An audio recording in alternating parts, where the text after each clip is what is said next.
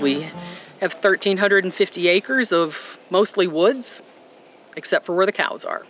1,200 acres of trees. It's all gravity fed. We don't have any power out here. We started around 2010.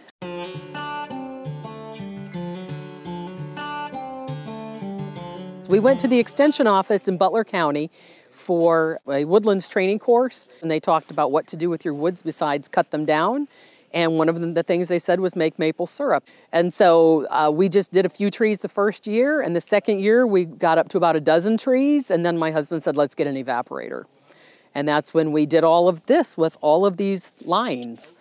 This area here on our farm is almost exclusively sugar maple. We have red maples too, but the red maples tend to get their buds earlier. And so if they get their buds early, you have to stop getting sap from them because you will have substandard syrup.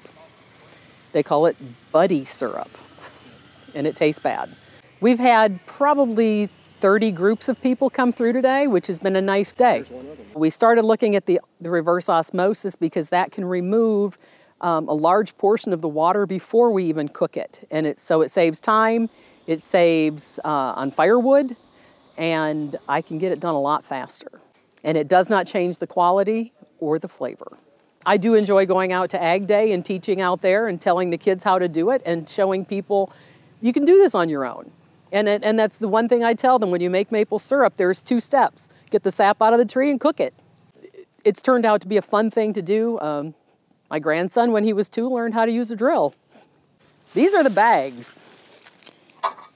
They hang on the same spiles as everything else, but they're disposable. So you just have to, there are special bags made for syrup, and then it has a holder with a hole in it. And these holders then, you just slide this on, which holds the bag in place. And the hole in the back hangs on the spile on the tree. And then the spile will be hit mid-bag, and it drips right in the bag. The end of the year, I can dispose of the bags. You don't save them. They're very cost effective, and you don't have to stack them up and store them for a year.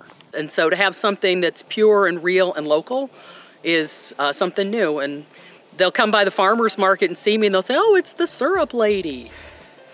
So I guess I need a shirt that says I'm the syrup lady. There you go. Because you're so sweet. Exactly. That's what I would think.